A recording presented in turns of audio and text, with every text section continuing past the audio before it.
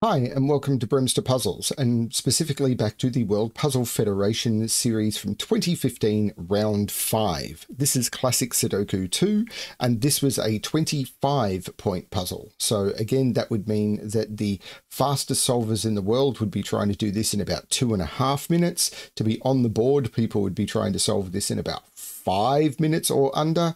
I'm going to be aiming to do this at, I don't know, 10 to 15. We'll see how we go.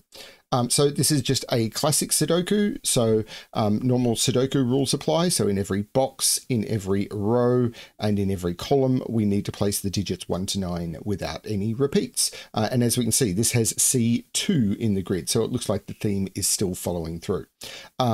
Couple of things. If the entire pack is worth 600 points, and this is a 25-point puzzle, so you can figure that out for yourself. Links below both this puzzle and to the entire World Puzzle Federation archive. And on that archive, you can also see who competed in the round and where they placed. So an interesting piece of information there if you want to check that out. I would not have placed. First of all, I was not really in the hobby back then, but also I just don't like speed solving. I've said that many times before. The other thing someone pointed out to me was that they often watch my videos on 1.5 or 2 times speed. So I am world champion speed solver. Yay! I'm not. I'm really not. Okay, I think I've gone through the rules. Let's restart the puzzle. To restart my timer, let's give this a shot. So I can see that 7s are pointing down. So no, 7 is just placeable in box 8 because I've got 4 7s looking into box 8, which is always going to restrict it to a single cell. I am going to pencil mark the 7, 8, 9 up here because this can't be a 7, which means 7 is in one of those two. 9 can't be here. Because if I ever do enough restrictions, that will give me the information I need. I've also got a triple here, which is 3, 4, 5. So this is just a 5. This is the only place 5 can go, and this becomes a 3, 4 pair, and the 4 makes this the 3 and this the 4. I'll take it. I'll absolutely take it. Okay. 6 and 6 puts 6 here because 6s are looking down and 6s is looking across. 1 is now in one of those two.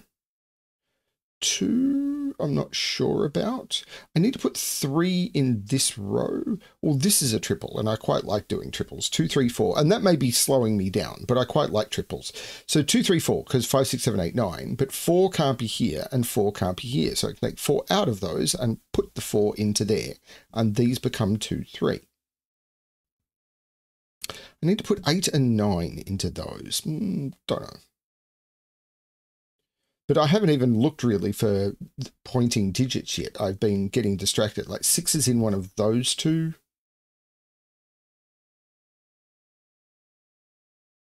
5 can't be in any of those. This 5 eliminates those. That 5 eliminates those. So 5 is in one of those two, which means that is a 5.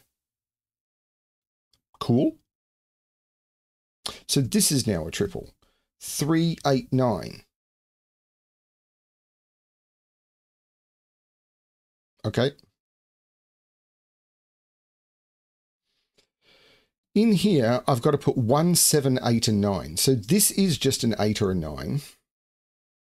There's no 7 down here. So 7 in this column is in one of those two, and that 7 is eliminating that one and putting it in here.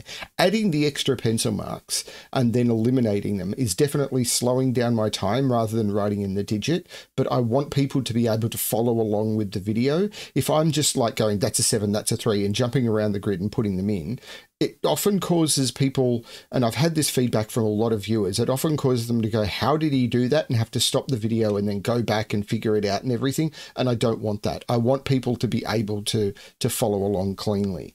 Now, whereas 1 in this column, 1 can't go here or here. So this is the 1 in the column. So this becomes 8, 9. But I can also see 3 can't be in any of those.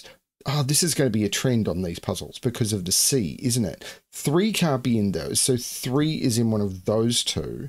7 can't be in here, so 7 is in one of those two. Can I do that in any other way? Yeah, 1 is in one of those.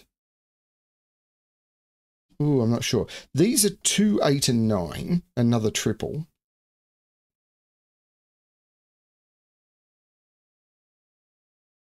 Not sure. 4 is now here by Sudoku. So these are 5, 8, and 9, and 5 is in one of those two, but the 5 is saying not there, so that's the 5. This is now an 8, 9 pair. So that makes this quadruple 1, 2, 3, 4. So 4 is in one of those two because I can't put 4 in any of those or any of those. 4 is here. This 4 is looking up saying not there, so that's the 4. These now become 1, 2, 3, but there's a 2 and a 3 already in column 8. So that's the 1. This becomes a 2, 3 pair. Great. Excellent. Happy.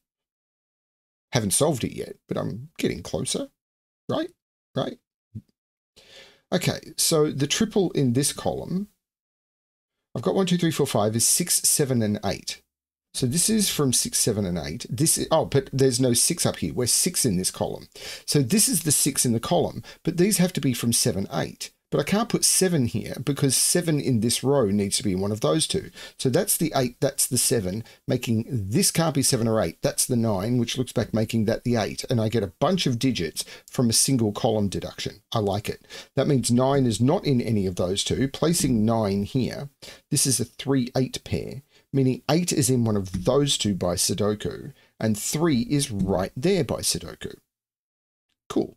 This is now just the 2 that has not been placed in the box. This now has to be a triple, but I'll do the pair first. 1, 2, 3, this is 4 and 8. Once I'd figured out one of them was 4, I could use my pencil marks to get the other one. The 4 says that's the 8 and that's the 4. This is the value of pencil marking this way when doing classics, and we try and do similar when we're solving variants, but we'll often use pencil marks in different ways. So these are 1, 5, and 7. And there's no 5 here. And now that it's down to a triple, I don't mind removing the corner marks for a little less visual clutter, although sometimes they still help. So I can see I've got a 2, 3 pair in the column. So this is a quadruple that doesn't include 2 and 3. But I'm going to look here first. These are 1, 6, and 9, and there's a 1 and a 9 in the column. So that becomes the 6, and I can take the 6 out of everywhere. The 1, 9, not seeing how to resolve. So let's look at this column first, because I've got 2, 3, and 8 to place. So 8 has to go in one of those two, and it's not there. So this is the 8.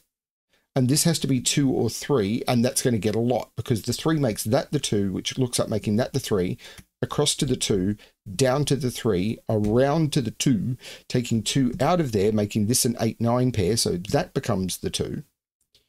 And this 3 looks across, making that the 8 and that the 3. The 8 looks back, making that the 9 and that the 8. The 9 looks up, making that the 8 and that the 9. And that did a whole bunch of work from following the 2s and 3s. Good stuff. This is now a triple. 1, 2, I've got 3, 4, 5, 6, 7, and 8, so it's 1, 2, 9. There's already a 9 in this row. There's already a 2 in both of those rows, so that's actually a 2, and this is a 1, 9. Now, in this, I've got 3, 7, and 8. I've already got a 7 in this row. I've already got a 3. Oh, there's 8s already in both of those. So this has to be a 7, which means this can't be an 8, so it's a 3, and that's the 8. That does all that work. The 7 looks across, taking 7 out of there, so this is a 1, 5 pair, and this becomes the 7. This is doing a lot of work. So in this row now, I need to put a 3 in one of those two digits to put a 3 in the row at all, or those two cells to put it in the row at all, and that 3 is saying not there. So this is a 3, which means to complete the row, I need a 1 and a 5, and the 5 is looking at making that a 1, which makes that 5 and that 1. And now I can go in either direction. That 1 can look up, making that 9 and that 1, or that 1 could have looked across, saying making that 9 and that 1. Eventually, you want to do both. I now just need to complete this box. I need to put a 4 in the box. It's not there or there, so that's the 4. I need to put a 5 in the box. It's not there or there, so that's the 5. At this point, I like pencil marking the digits that aren't there, because as soon as I eliminate one of them, I can put in the other, and that is the solution to the puzzle. 8 minutes and 2 seconds. Now, this was a puzzle that, as I said, at 10 points a minute, world's fastest would be doing in about 2.5, and people who are trying to speed solve would be aiming to do in about 5. I took 8. I'm really happy with that. Maybe I've got my timings wrong. I don't care. I really don't care. all that matters is that you guys are getting, guys, all of you, guys and girls and others, all are welcome here, are enjoying the puzzles that I'm presenting. I think these are good examples of classics. As we get to the harder classics, I really do start enjoying them a lot less, but I will continue to present them because I think the series is worth presenting, even if I need to get help with some of the harder ones. We'll see how we go. Thanks everyone for watching. I hope you're enjoying it all. And as always, good luck with your solving.